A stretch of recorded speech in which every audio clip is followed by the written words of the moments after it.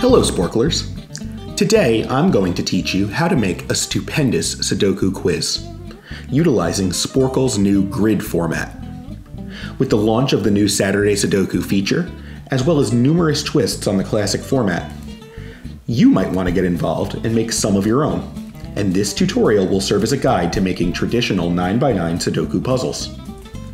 But first, a quick overview if you've never played a Sudoku quiz before.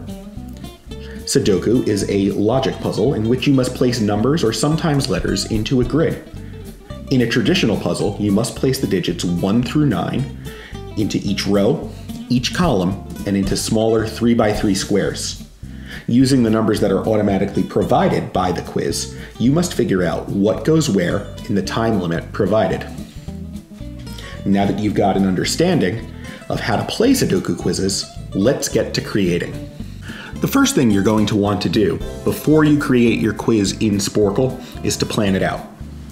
Use a spreadsheet like Excel or Google Sheets to figure out how your puzzle is going to work. You can go row by row or column by column, but I like to go square by square.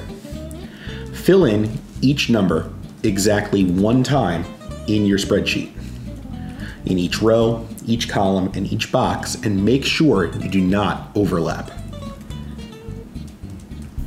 Let's skip ahead a bit. And voila, we have a completed Sudoku grid. The next step is to copy the entire grid, paste it into a new sheet, and start deleting numbers. But don't delete the numbers randomly. Make sure that the puzzle is still solvable. I've already done this, so let's take a look. Using just these numbers, we can solve a Sudoku puzzle. If I were to show this to a random person and give them some time, they can figure it out. And that is the key, since it's all about logic. Now we can create our Sudoku quiz in Sporcle. We give it a name.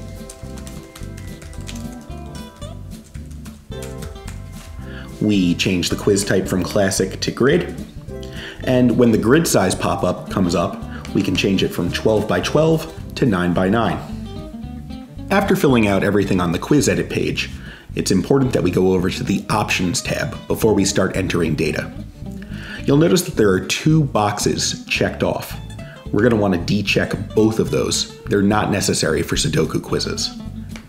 Now that we've saved, we can head over to the Data tab. I've already entered the numbers for a completed Sudoku grid, but we want the player to have certain numbers available to them at the start so that they can solve it. So what we need to do is we need to select the I button at the top of the screen.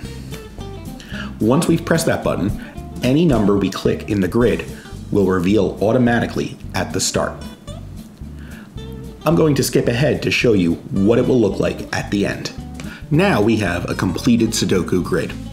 We can test the quiz by clicking the Test Quiz button, and you'll see that every given number has been grayed so that you know that it's been provided for you. However, we're not necessarily done yet.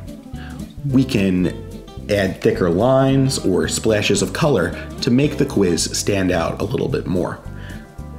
To add lines, all you have to do is click the Draw Glyphs button, which is right next to the I button, and select the thick line that is next to the thin line.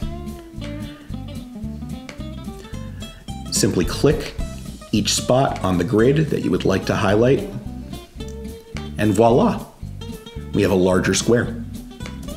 We can also add a splash of color by simply clicking the Paint button, selecting a background color, either using HTML or the sliders, and fill each cell individually. Within no time, you will have a colorful, well-displayed Sudoku quiz. And voila! Now you have a beautiful Sudoku quiz ready for the world to enjoy. Pretty soon, you'll be a Sudoku making master. As always, thank you for watching. We hope you found this tutorial helpful. If you have more suggestions for tutorials you'd like to see, leave them in the comments. Be sure to like this video and subscribe for more trivia content. Happy sporcling!